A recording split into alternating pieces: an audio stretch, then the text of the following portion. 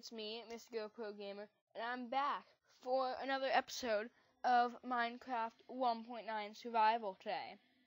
Now, right now, you need to see some zombie legs, and I'm in a hole. That's because I have made a zombie XP grinder from one of the dungeons that we found in the ravine, in and near the ravine.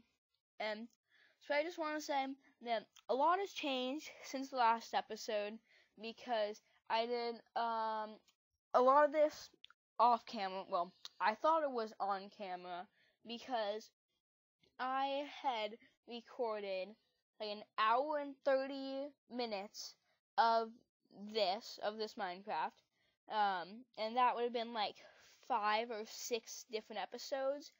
But the problem was that I tried recording Minecraft in full screen, and so for an hour and 30 minutes, I got the audio, and I got a recording of my desktop.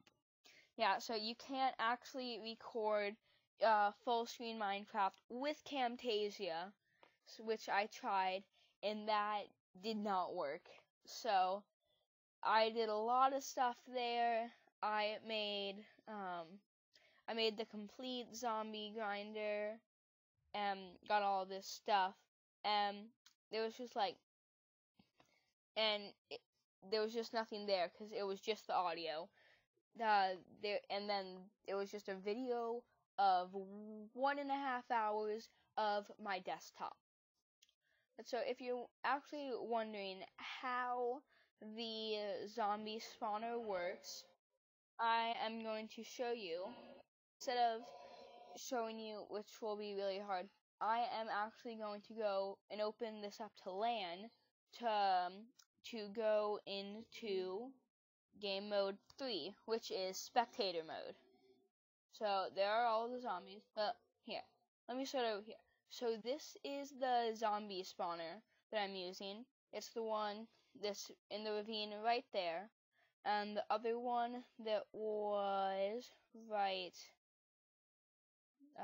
Where was it? The other one that was right here, I made into a little one, but this one didn't work too well. It's like that, and it pushes the zombies down this way, right here, and they stand here, and then you punch their legs. But that one didn't work too well because the zombies still had full health, but this one works better. So what happens here is there's a 9x9 area right here, and these blocks are here so no mobs spawn on top of the spawner and get stuck. But so they're right here, and then there's water in the corner, so it like reaches the hole but doesn't go down. So when the zombies spawn, they spawn in somewhere in the water, and they go and fall down here, which is like 23-ish blocks, and that gets them to like either 1 heart or half a heart. It depends.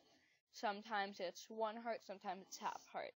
And then right here, when they land here, they land on this block, and this piston extends and retracts very quickly every so often to push them off into the water. They reach here where mobs, they always jump to try and get out of water, so they keep jumping up this water elevator, which goes all the way up here. They go this way with the water stops right there, and puts the zombies right there. And so you just punch their feet, and then I have a little automation system where when you punch them, their items get collected into that hopper and go into that big chest. But you are probably wondering how this piston thing works. And so it works because there's a piston right there facing here that goes off every so often. It goes off because there's a block right here, and this has a redstone current going into here whenever this is activated and going through the cobblestone block. So you'll see it really quickly. See, that flashed for just a second because this is a redstone timer, and the torch, it lights up, then deactivates. And so when it lights up, it goes through that block for a second, and it reaches this repeater just long enough to set that piston off. but since it's going into the block where the piston is, that also extends the piston. So there's like one tick where the redstone goes through the block to the repeater. And so that quickly pushes the piston on, or it quickly extracts it and then retracts it again to do that. Yep, and so then it goes, the mobs go down here, and I'm going to just switch into mode 1 real quickly, just to show you how this part works. And I'll throw the zombie flush away. But so, since the zombies, they continuously jump when they're in water to try and get out. Right now I'm just holding space to simulate that. They just keep going up and up this water tube right here until they get to the very top, which has a water channel right here, and which puts them down in that hole with lots and lots of zombies. Like that, and then I'm going to go back into game mode 3 real quick, just to show you the whole setup once again. So we have the spawner here with the zombies. Sometimes the zombies get stuck, but it's like nothing you can do about that. So the zombies are there. They spawn. They fall down 23 blocks. Then the piston pushes them off their block into the water, and they go up the water channel, just like that. They go all the way up. We have several zombies going up right now. And they go up here and fall into the killing chamber, where from right here you just punch their feet and their drops go into this chest. And they are very loud, as you can tell. And so that's one part of what I did. The other thing, I made this little staircase up here. This is just where the other one is, the other zombie spawner. I made this staircase, which currently is overfilled with water, and it goes right into the ocean, and I made this tall pillar just to show that's where it was. My house is actually right there. You can probably see it right there under the moon. And so that is that. Oh, you might be wondering what drops we got from, well, not drops, but what items were in the other dungeon chest. Well, let's see. So in the first dungeon, we had some iron horse armor. We got the moss stone from the dungeons, some stuff like that. And then we found diamond horse armor and gold horse armor in the dungeon, along with a golden apple, some more music discs, which I just didn't keep. One of the zombies dropped a carrot, which is nice. And that's about it. We also found a saddle, a piece of iron, and then we found 4 diamonds when we were mining, which was pretty great. I was trying to find redstone to make for that contraption system over there, but it took me forever to find that, and eventually I found diamonds when I was mining, just trying to find some more redstone. So I think that's everything that I've done. And I cut down some trees and planted some more trees, and now you can see that from like super far away. So yeah, I'm actually just gonna go back over there really quickly, because that's where I should be. And I am going to punch some zombies in the legs, so they die. And oopsies, didn't want to do that. Then switch back to Game Mode 0, and then I have this little ladder set up here to go all the way down to where these zombies are. And the reason that this is below ground is because, oh, well, they're all gone now, but the reason that it's so low in the ground is because the zombie spawner is so low in the ground, and what you have to do, the spawners only work when you're 15 blocks away from them, so we had to be 15 blocks away from the, we had to be 15 blocks away from the spawner, and so that's why I had to dig down, because the spawner is directly below this block by a lot of blocks. And I'm actually going to leave now because I thought that there were zombies in there, but there were not.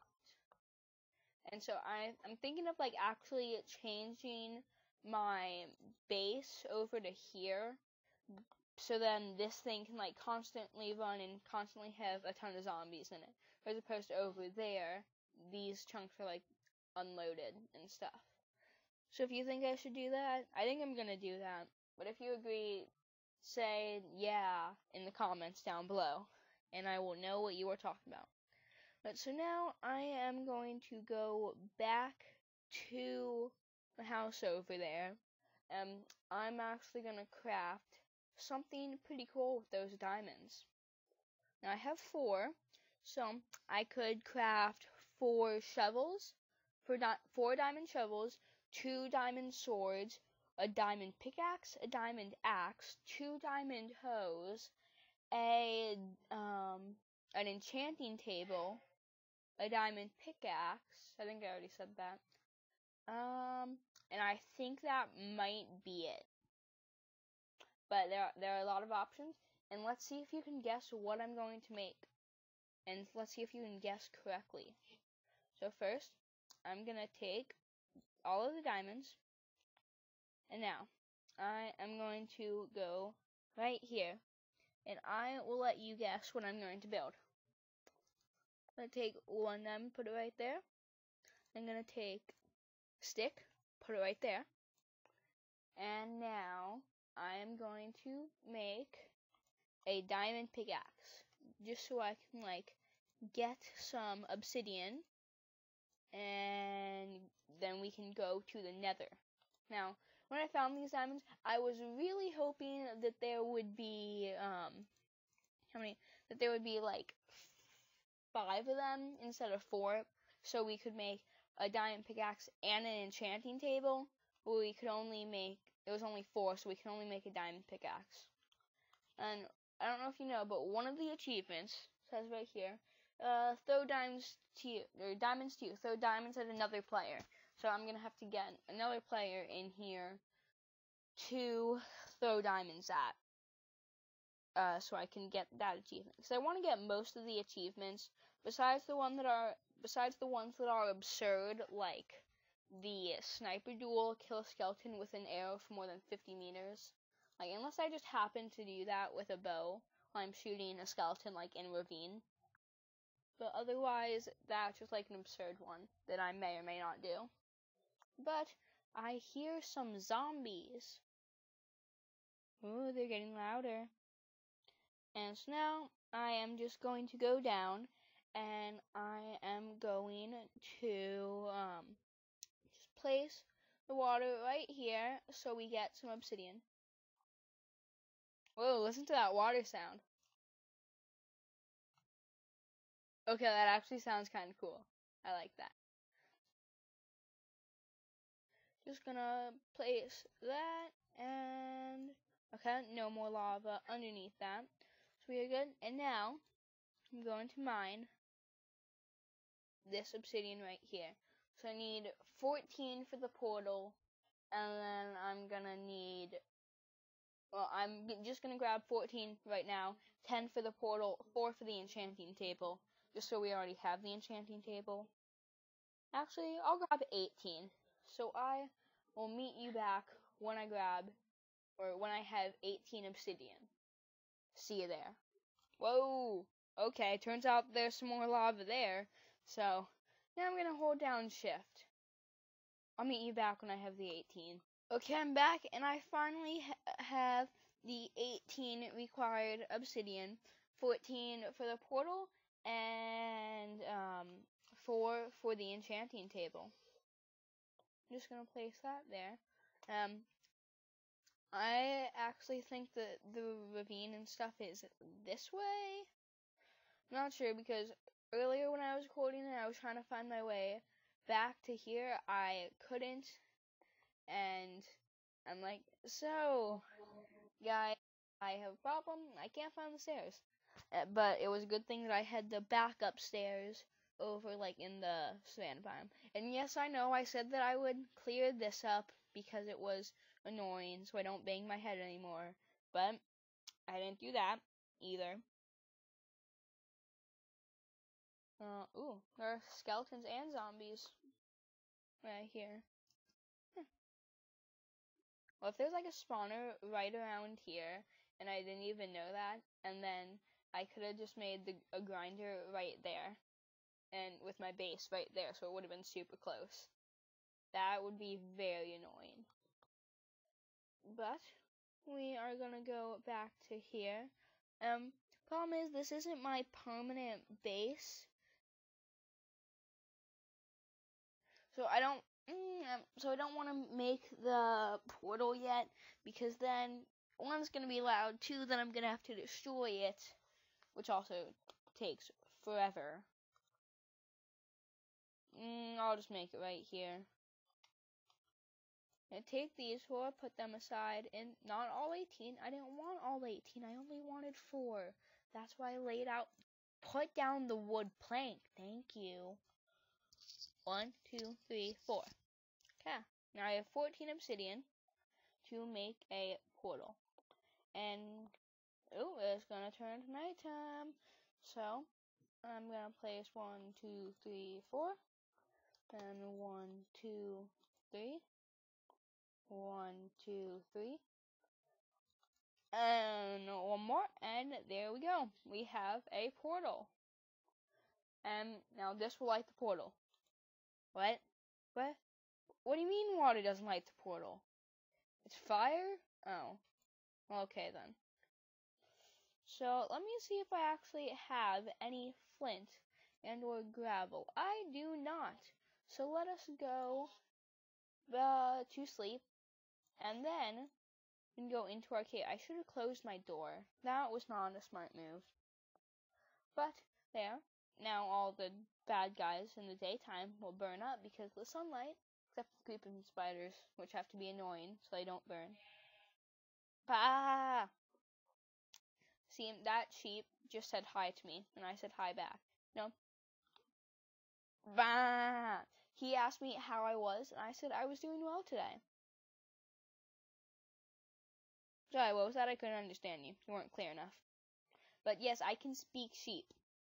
Yes, I am going to the Nether shortly. Would you like to come? Sheep? Don't you think? He said no, it's way too dangerous to go to the Nether for a sheep because his wool could catch on fire and he would just be a big fireball, and he doesn't want that. So I respect his decision, so I'll just leave him here. And also, I really have no good way of getting him to the Nether, so he was just gonna stay here either way. But we're just gonna go down here because I know exactly where some gravel is, and there is some gravel right there. Just gonna grab this one piece and then keep mining it over and over until I get some. What if I think mining with your sword does better?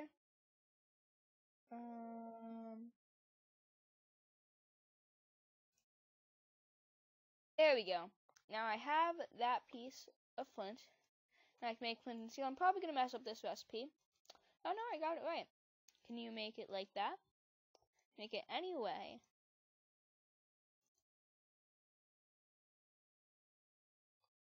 Oh, they've changed the recipe of flint and steel. It used to be only that or that. Because now you can just like place it on top of each other. I didn't know that they had changed that. But okay. So now we have our flint and steel to light the Nether portal. I can't get up. Okay, so now I'm just gonna walk up these stairs. These long, long stairs where I constantly bang my head. Now, I'm not gonna hold that in my hand for fear of catching myself on fire. Yes, if I did, that would be bad. And I don't want to catch myself on fire. Because then I would die. And I would be a fiery ball just like that sheep over there if he went to the Nether. And so I'm going to light this Nether portal like that. And now we have a lit nether portal.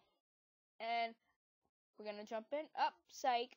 We're not going to go into the nether portal yet. I'll save that for next episode, because this episode has already gotten like 20 minutes. And so I'm going to end it here, right after I kill this Enderman. Here, Enderman. Oh, ow. Oh, God. Oh. Yes. He didn't give me an ender pearl, though.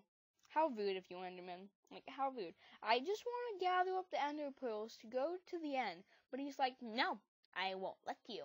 Because I'm mean and rude. I don't want to give you my ender pearl. Which, I don't know why, because he was going to die either way. But I am very much starving and about to die of starvation. So I'm going to end the episode here. Thank you all for watching. If you would like to see more of this, please like and subscribe. And comment down below if you have any maps or games or mods, anything that you want me to play. I will check it out. And thank you all for watching. I will see you all next time. Goodbye.